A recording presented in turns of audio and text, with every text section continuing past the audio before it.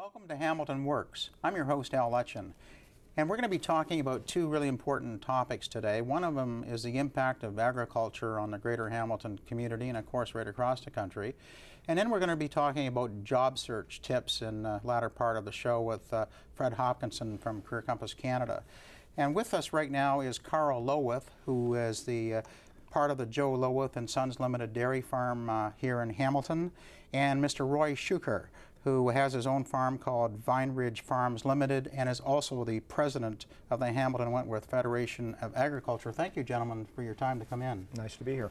Let's talk about the impact of agriculture in the community, Carl, in terms of economic impact. Well, the economists tell us that agriculture in the Hamilton Wentworth, or the city of Hamilton, is a $1.3 billion industry. We have a wide diversity of farms, highly sophisticated, using the latest in technology, marketing throughout North America and in many cases throughout the world. The rural area in Hamilton encompasses over 65% of the city of Hamilton, so it's a dramatic impact. Roy, relative to the impact, tell us a little bit about the range of farms that we have here in Hamilton, because we're sort of unique in that area. Well, we have many different types of farms. Carl is involved with the dairy industry. There's a lot of grain and oil seeds grown in the area. I think we're very fortunate to have a port here in the city of Hamilton that can, and some companies that can ship our grains all over the world, and they do ship a lot. We also have some fruit and vegetable growers. We have flowers and nursery stock, poultry. I know that the hog industry has been going down in the last few years, but it's truly diverse types of agriculture. And Carl, farming today isn't like it used to be 10 years ago. A lot of technology now, very modern. Tell us a little bit about it. Well, that's right.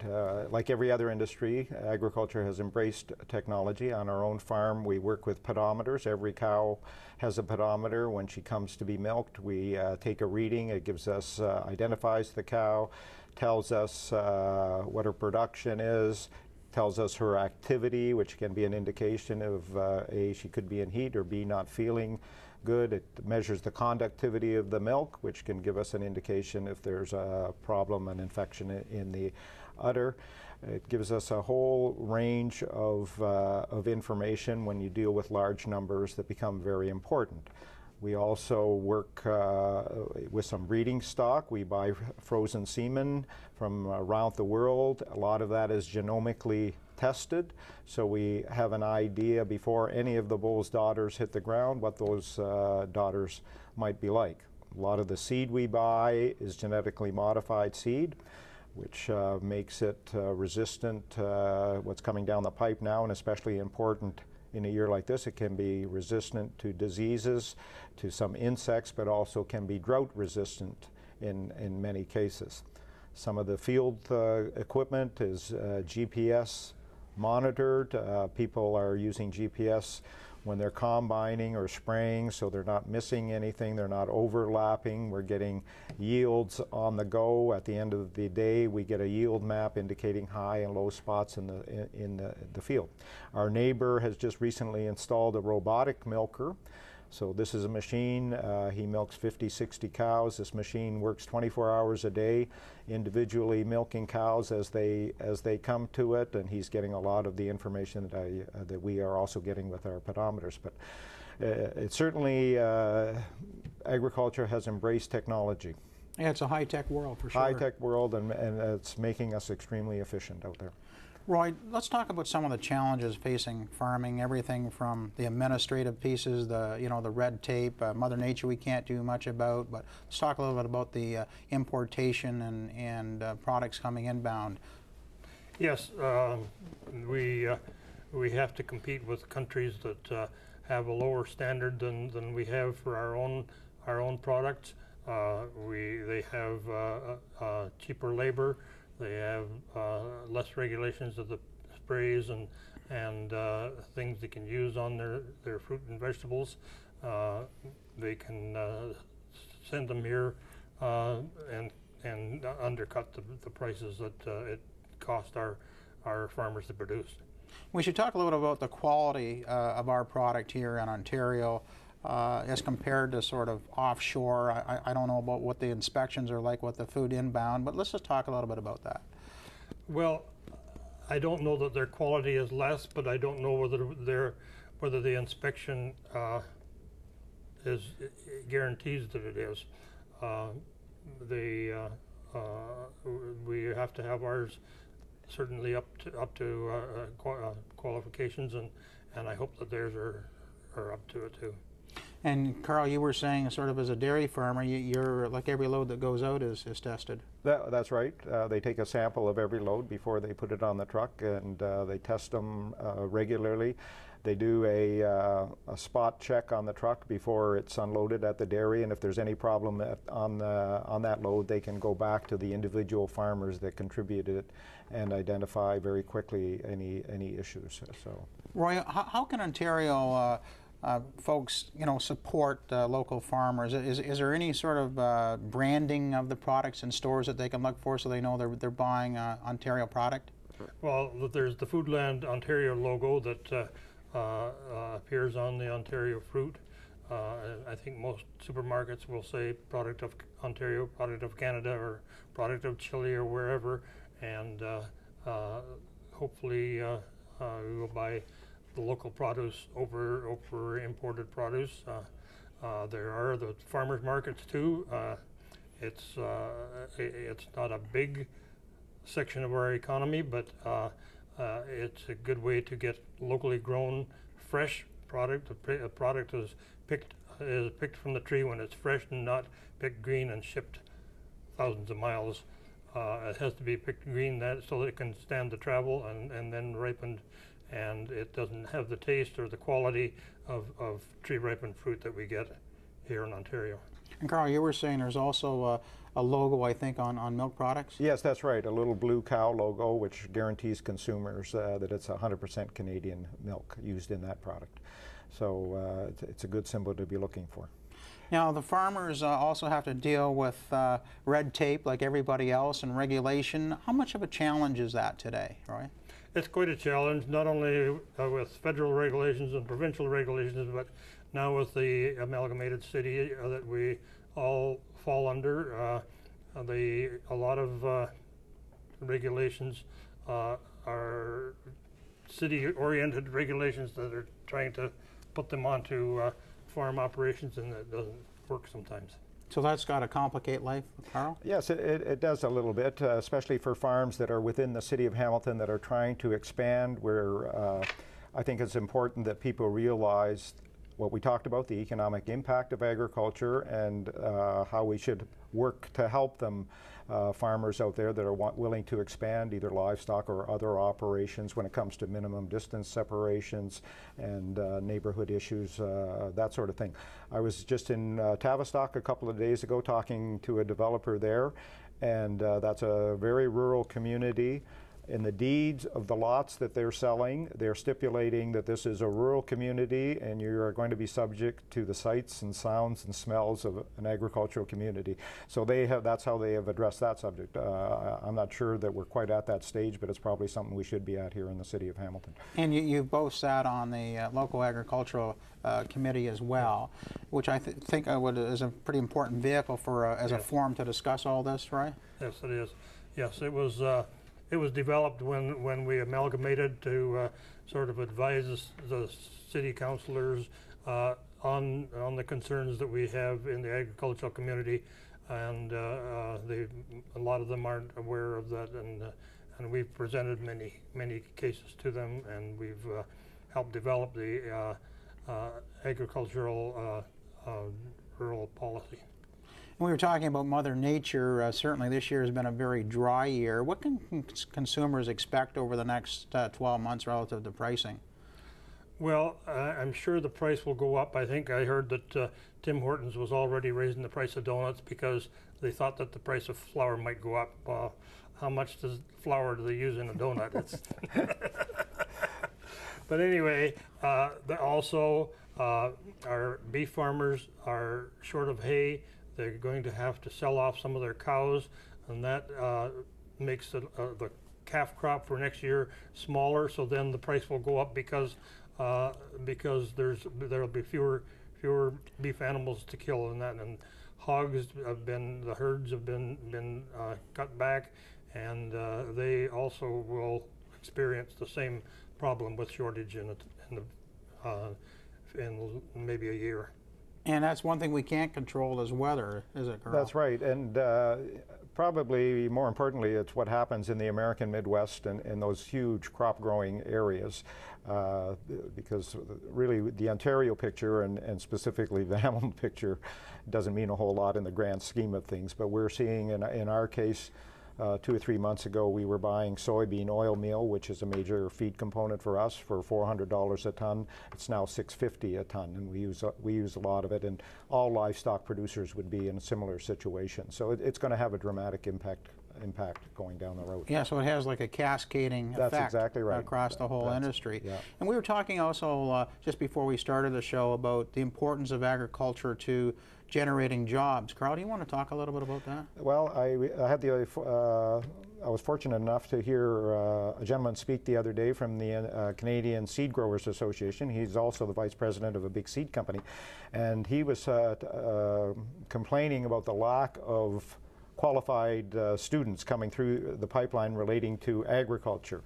And he said, when you talk to students about agriculture or people that are looking for careers, they think you're talking about farming, and they kind of dismiss it. A, they don't want to be a farmer, or B, they don't have the opportunity. But he's not talking about that. He's talking about agriculture jobs as they relate to marketing, engineering, technology, advertising, research. And he said there's tremendous opportunities out there for students who are willing to go down that route and are interested in that.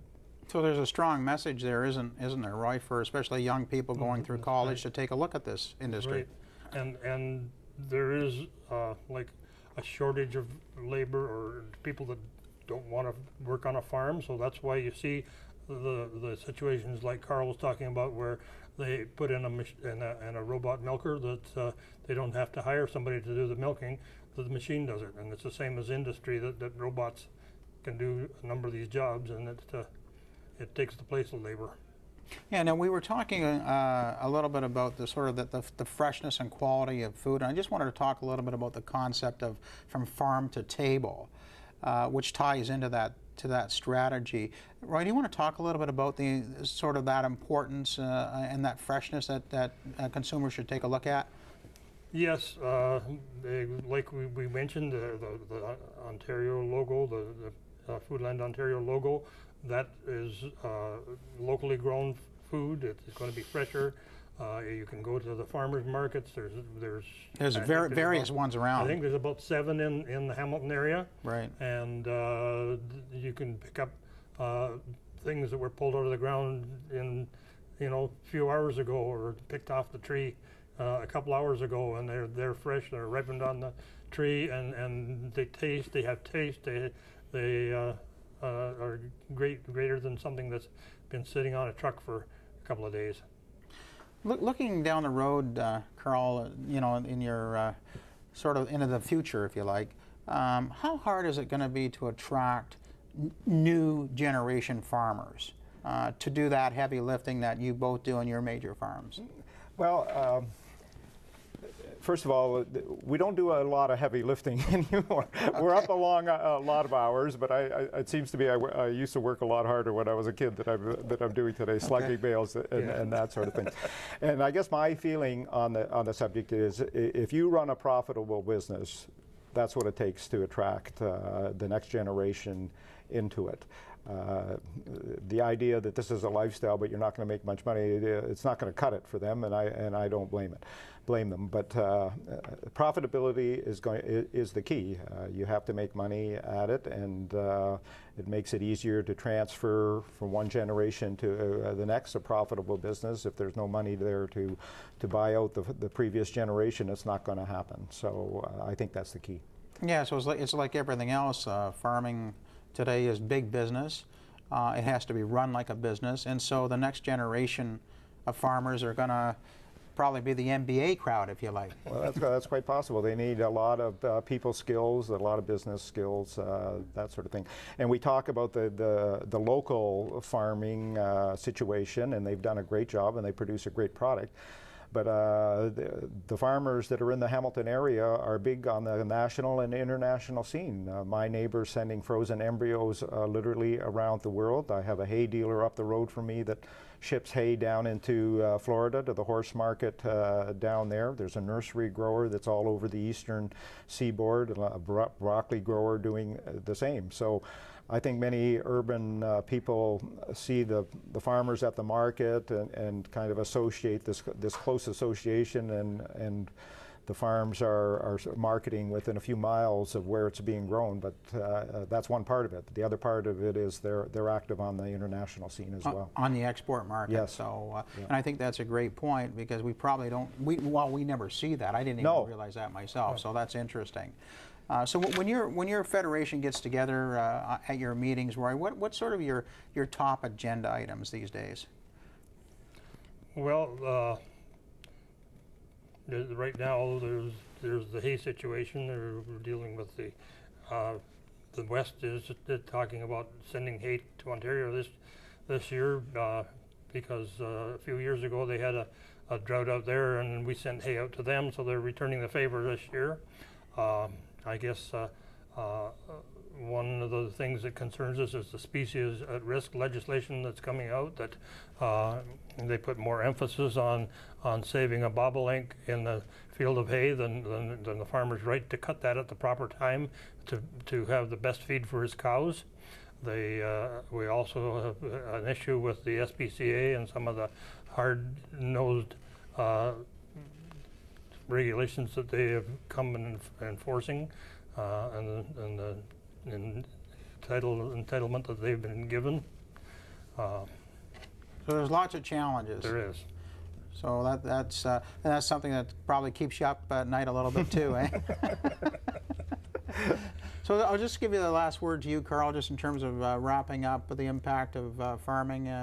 What kind of message do you want to leave to the consumers here? Well, I think to the consumers and the people that are in the decision-making process, farmers, I always get the impression they're flying below the radar. They're out there doing their thing, but what they're doing is big. It is big. And when they make money, farmers are notorious for spending money. When they make money, they'll spend it. They'll expand. They'll buy new equipment. They'll hire more people. That just seems to be the nature. So it's in everyone's best interest to keep that in mind and to work with the agricultural community, I feel. Thank you very much. Carl Lowith, Roy Shuker, thank you so much for coming in, and all the best to both of you. Thank you. You're welcome. Hamilton Works will return right after this.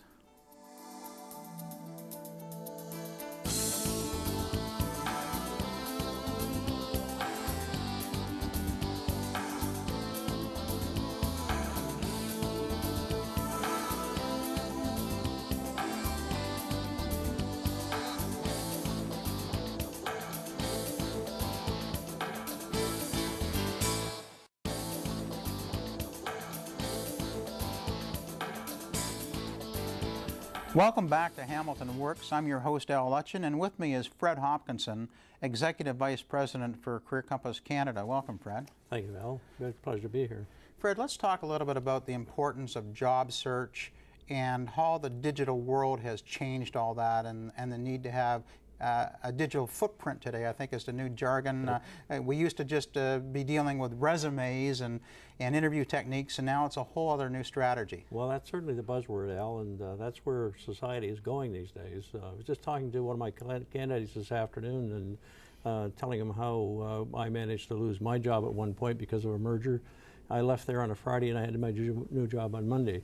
And I did that by knocking on doors. That doesn't work anymore. The social media has grown to such an extent that if you're not a part of it, you're a loser right at the outset.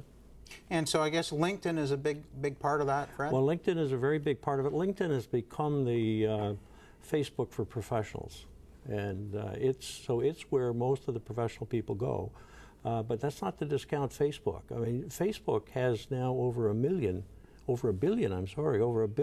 members, where LinkedIn has something like 175 million. I mean, still incredible numbers, incredible numbers. So when people are preparing their resumes, they need to look at that digital footprint and have it really tightened up and looking really good. Well, I think you have to plan as much in advance as it's possible to do. And I think you've heard the old saying, there's no such thing as job security anymore. So you have to be much more career resilient. And that means you have to be looking at your plan, where you're going, and measuring yourself against your plan on an ongoing basis. And that's something that people have a difficult time kind of comprehending.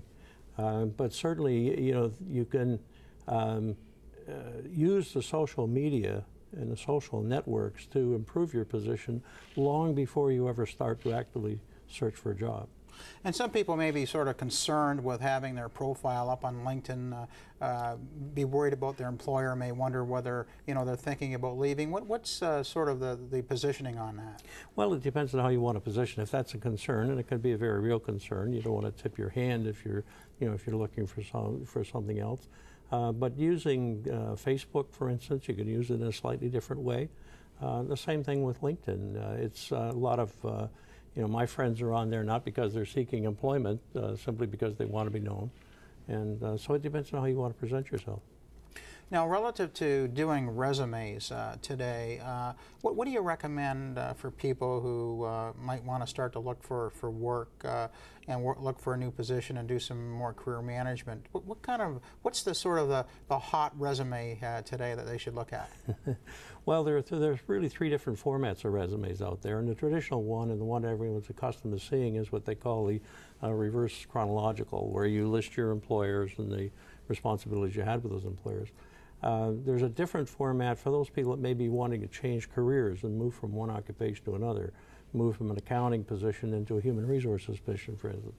And that's called a functional resume, and it goes about it a little differently. It breaks your experience and skills down into various functional levels, so it's easier to sell to an employer when you're trying to make a change. But there's a third one, and that's kind of a hybrid that frankly I prefer, and you know that, that presents information a little bit differently, and it's eye-catching, it appeals to people, but it's really in the construct of the summary statement that all three of those use, in addition to the professional achievement statements that people are using on their resumes. And we were talking a little bit just before we got on camera here about sort of being job search ready, and you touched on that a little bit. How important is that? Because that kind of ties to career management, right? Let's talk a little bit about that. Well, it's kind of getting back to what I was saying earlier in terms of being career resilient. You always want to know where it is you want to go and be preparing for that. If you have a target, then you can be doing things like developing your resume, ensuring that you're covering all the bases, getting involved in LinkedIn and Facebook, getting the message out there through those media, so that you can kind of keep moving forward and be prepared when you decide that the time is, or if the decision is forced on you by someone else to be able to make the move. Now, certainly networking is still a big piece of job search, and maybe you can address that. Well, networking is where most people get jobs. The major surveys that have been done in recent years show that better than 68% of people who get jobs get them through networking. And part of that networking now is obviously through the social media as well. So networking is where the action is. And that's what, in my experience, most people have difficulty with. The idea of talking to people that they don't know, calling someone up at the referral of someone else, they find it very difficult. But you'll find in networking there are all kinds of people out there who not only are anxious, well, want to help, but they're anxious to help if they're approached the right way and they know you need help. So networking is very, very productive. There are still people who get jobs, probably 10 to 15% get jobs through executive recruiters, and a similar number through ads in newspapers and other media.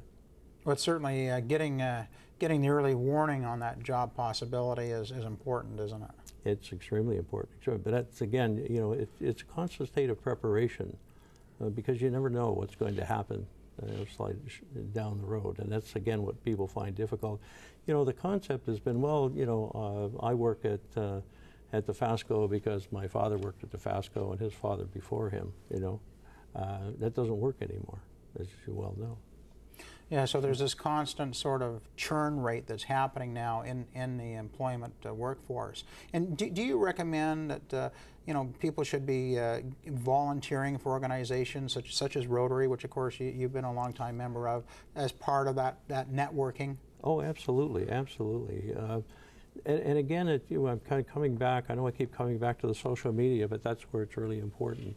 You know, doing volunteer work is going to get you exposure on some of those different social media sites. Anything that gets on the internet is going to be there. So you can prepare yourself through that kind of activity to develop a brand, if you will, that's going to be of extreme help to you down the line. Now, if somebody is out of work and they're watching our show, what would you say would be sort of the top priorities they should be doing right now? Well, I think the first thing they should be doing is looking at their resume. Many people don't do that. It's typically, you know, you put together a resume, and when you change employers, you drop one and add another one. But you think you have to be looking at that on an ongoing basis. So that would be kind of step number one. And tied in with that, you want to be doing some self-assessment, looking at your skills, particularly your transferable skills and your expertise, and determining what your job market is really going to be if you get to that point. And relative to people who are, you know, in transition and looking when it comes to negotiating with an employer, do you recommend negotiation, or do they just accept what they're given? Oh, negotiation, absolutely. The problem with negotiation, most people have this perception if they're made an offer and they try to negotiate, the offer is going to disappear. The employer is going to pull it off the table. And it's highly unlikely that's going to happen. You know? So typically in that kind of a scenario, if you, once you have an offer, if you determine what are the real breaking points in it, try to narrow down the issues to one or two maximum, and then go back on that basis. So it's, you know, this is a great offer, it's got everything in there, the only problem is the money, and if we can come up with another X thousand of dollars, we've got a deal. And so it's like a real estate counteroffer. You make it really simple, right? And, you know, if you do that, the typical response you're going to be is one of three, you know. Okay, fine, that's great, Al, we'll give you an extra $5,000. Or, well, we can't do that, but suppose we split the difference on it. The worst you're going to get is, I'm sorry, Al, but that's all we have in the kitty. So then Al has to decide at that point in time whether he's prepared to work for that money or not. But taking the offer off the table just doesn't happen unless you go back and say, I need more money, I need more pension, I need more benefits, I need more vacation time. Then it's going to be obvious that you're just not going to get anywhere, and at that point the employer will shut it down. So it's just about having good common sense and good judgment. Good common sense and judgment, knowing your skills and your abilities in the marketplace. That's great. Well, Fred, thanks very much for coming in and talking about job search. We appreciate that. Oh, it's been a pleasure, Al. Thank you very much. Thank you. You've been watching Hamilton Works on Cable 14. Thanks for watching. I'm your host, Al Lutchin.